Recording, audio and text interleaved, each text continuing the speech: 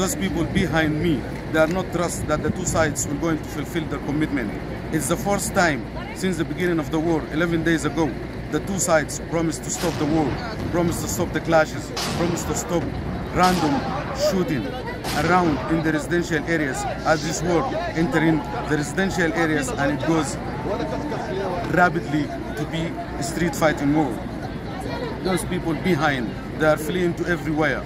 They are taking these buses behind me to everywhere, just fleeing for survival to Egypt and to other neighboring states like Jazeera, River Nile and northern states. They are fleeing also from the deteriorating humanitarian situation that there is no electricity, no water, no bread, no fuel, no basic needs.